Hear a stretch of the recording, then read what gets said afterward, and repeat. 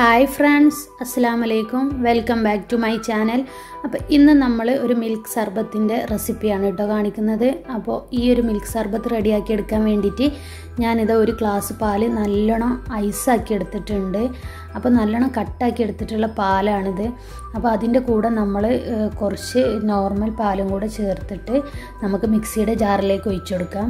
അതുപോലെ തന്നെ ഞാൻ നെക്സ്റ്റ് എടുത്തിട്ടുള്ളത് ഇതുപോലത്തെ ഒരു ഗ്ലാസ്സിന് നന്നാരി സിറപ്പാണ്. അപ്പോൾ നിങ്ങളുടെ അടുത്ത് നന്നാരി സിറപ്പ് ഉണ്ടെന്നുണ്ടെങ്കിൽ അതും കൂടെ ഇതിൻ്റെ കൂടെ ചേർത്തി കൊടുക്കാം. അപ്പോൾ അതും മിക്സിയിലേക്ക് ഒഴിച്ചു കൊടുത്തിട്ടുണ്ട്.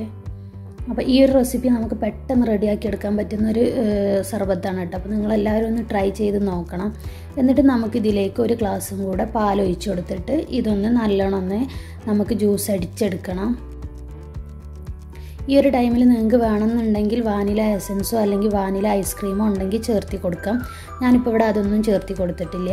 ഇനി നമുക്കൊരു സെർവിങ് ഗ്ലാസ്സിലേക്ക് കുറച്ച് കസ്കസ് കുതിർത്തെടുത്തിട്ടുള്ളതാണ്. അപ്പോൾ ഇത് ഞാൻ കുതിർക്കുന്ന വീഡിയോ ഒക്കെ മുന്നേ ചെയ്തിട്ടുണ്ടായിരുന്നു. നിങ്ങൾക്ക് വേണമെങ്കിൽ അതൊന്ന് പോയി നോക്കാം.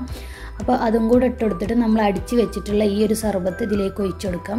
കസ്കസ് വേണമെന്ന് നിർബന്ധമൊന്നുമില്ല, അത് നിങ്ങൾക്ക് വേണമെങ്കിൽ സ്കിപ്പ് ചെയ്യാം, കുഴപ്പമൊന്നുമില്ല. അപ്പോൾ നമ്മുടെ സർബത്ത് ഇവിടെ റെഡി ആയിട്ടുണ്ട്. അപ്പോൾ എൻ്റെ ഇന്നത്തെ ഈ ഒരു ചെറിയ വീഡിയോ നിങ്ങൾക്ക് ഇഷ്ടമായിട്ടുണ്ടെന്നുണ്ടെങ്കിൽ നിങ്ങൾ ലൈക്ക് ചെയ്യുക, ഷെയർ ചെയ്യുക, കമൻറ്റ് ചെയ്യുക. വീഡിയോ സബ്സ്ക്രൈബ് ചെയ്യാത്തവരാണെങ്കിൽ താഴെ കാണുന്ന ചുവന്ന സബ്സ്ക്രൈബ് ബട്ടൺ ഒന്ന് സബ്സ്ക്രൈബ് ചെയ്യുക. എന്നിട്ട് അതിൻ്റെ തൊട്ടടുത്ത് കാണുന്ന ബെല്ലൈക്കണം കൂടെ പ്രസ് ചെയ്ത് കഴിഞ്ഞാൽ ഞാൻ ഇതുപോലെ ഇടുന്ന ഓരോ വീഡിയോസും നിങ്ങൾക്ക് നോട്ടിഫിക്കേഷനായിട്ട് കിട്ടും. ഇനി നല്ലൊരു വീഡിയോ ആയിട്ട് വരുന്നത് വരേക്കും ബൈ.